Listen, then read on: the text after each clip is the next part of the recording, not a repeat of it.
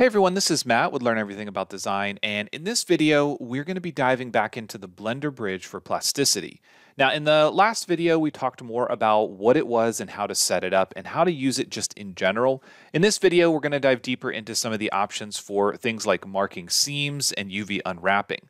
So just a quick reminder, we are an affiliate for Plasticity, so if you use the code LEAD10 at checkout, you'll get 10% off either the indie or the studio version, and it also does help out the channel. So if you are looking to purchase, make sure that you do use that code to get 10% off.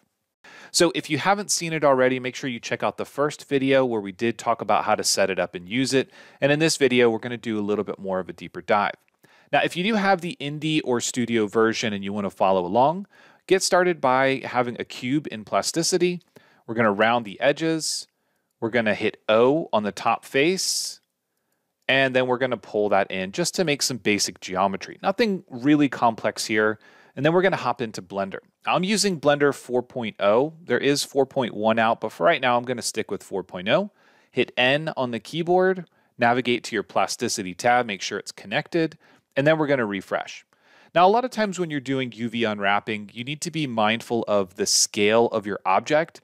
Because we are dealing with an object that came in from Plasticity through the Blender Bridge at scale 1:1, we don't really have any worries about the distortion that you would see if you were to, say, scale something up in the object mode rather than in edit mode. So we don't have to worry about that step, but again, this is really not going to be a deep dive into UV unwrapping, but we're just looking at the options in the software.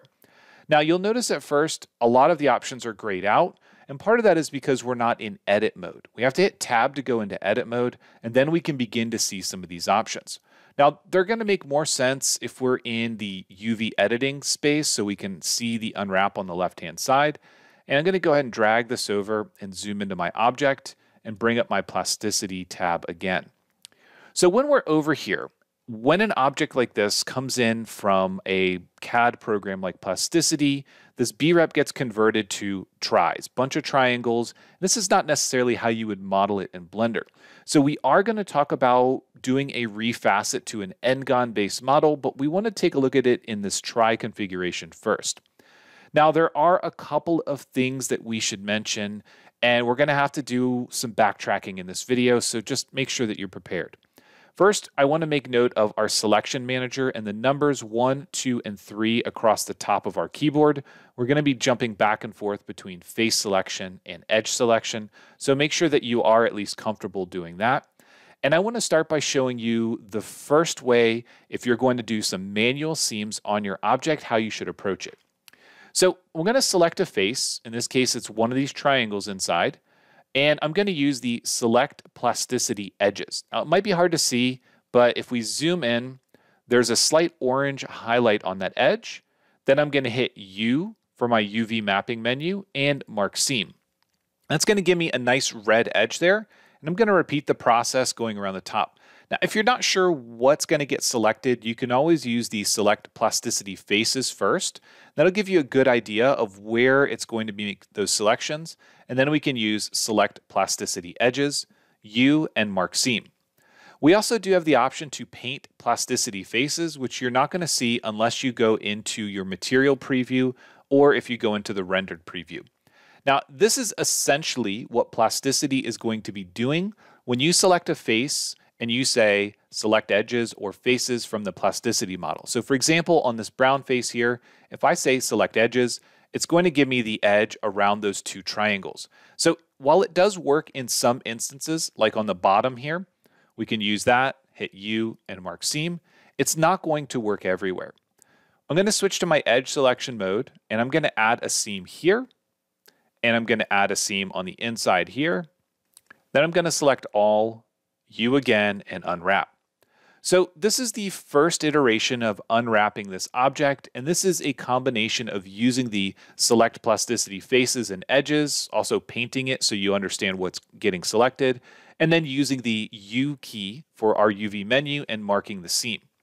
Now, there are other ways that we can do this. There is an Auto Mark Edges option, but I found that using the Auto Mark Edges does a pretty good job in most cases. However, when you start to manually mark your seams, you run into problems because we now have all of these red edges and these sort of teal edges. So also I'm going to go into options and turn on live unwrap. And I'm going to open up my UV menu and I'm going to reset this. Then I'm going to hit U on the keyboard and unwrap it. And you can see that the result is pretty much the same. But if we do a reset and clear all the seams, and you can see that the result is pretty much the same. Because of all of the auto-marked edges that happens in the plasticity transition, you can see that a lot of these inside faces end up getting broken up into smaller segments. We got a large rectangle, and then we've got all of these separate little the facets here for the filleted or the rounded corner. So basically what we're getting is these faces here are going to be the inside faces and the fillets in those sections. So that's just something to keep in mind when we use some of these automatic tools. That's what's happening. Now let's take a look at one last option with this before we take a look at the beta version of the utility and a couple of the extra options that pop up. So if I want to refacet this, basically take it from this basic triangulated imported model, we can come in and select N-Gon. May want to play around with your tolerance values. I'm going to take this all the way down and select refacet. Now this looks a bit more like what it would be if you were to model it in Blender. Now what I'm going to do here is go back to my face selection. Once again, I'm going to select that top face. And note that if I use select plasticity faces, it's still grabbing the entire top. I'm going to select the edges, hit U on the keyboard, and mark the seam. Now the main reason I want to do this is because, again, I want some manual control over what's happening to those edges. So I'm going to do the same thing here, mark these seams, go to my edge selection, and make sure that I mark at least a vertical seam on the inside and a vertical seam on the outside so we don't get a stretch. And I'm going to unwrap it. So this looks like a pretty good result. The entire outside shows that we've got the 4 large faces and then all of the separate faces for those fillets. The inside face here looks pretty good. The bottom, the top, and then the inside again. Everything has been unwrapped pretty nicely. So now that we've seen how those basic features work, the next thing I'm going to do is go into my add-ins menu, and I'm going to search for plasticity, and I'm going to take a look at the beta version of this. Now, the beta version has a couple of extra features that have popped up. Note that we have auto mark edges, merge UV seams, the plasticity faces, edges, and the paint plasticity faces. So that's basically what we would see with the current public release.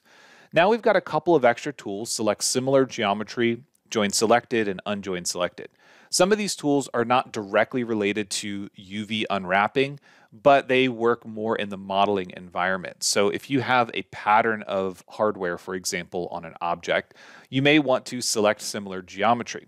Now, the big thing that I do want to mention here, because we're not looking at this from a modeling approach for those sort of tools in the middle, is that if we select the object, there's this open selected inside UV editor. This essentially pops up a second window where we could drag this to another screen and we could take a look at this sort of in a live preview. So that's a really nice option that has popped up in the newest beta release of this add-in, the Blender Bridge add-in.